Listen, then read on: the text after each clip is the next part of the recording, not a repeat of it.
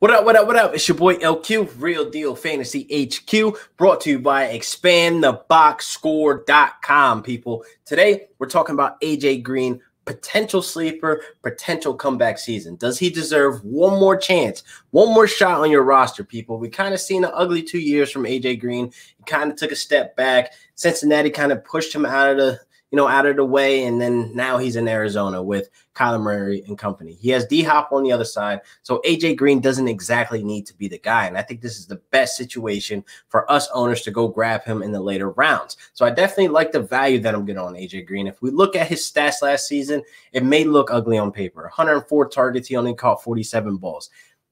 Yeah, but let's really look at those numbers. I mean, he had a career low of the catch rate, which was 45.5. At 11.1 yards per catch, which is also a career low. But if we look at catchable balls, there were 63 passes that were thrown to him that were catchable, and he caught 47 of them. That's 16 balls that he didn't get his hands on.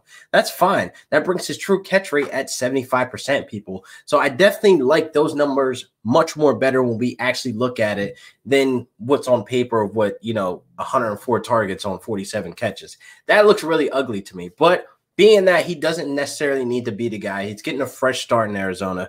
Do you believe AJ Green deserves one more shot, one more chance on your roster, people?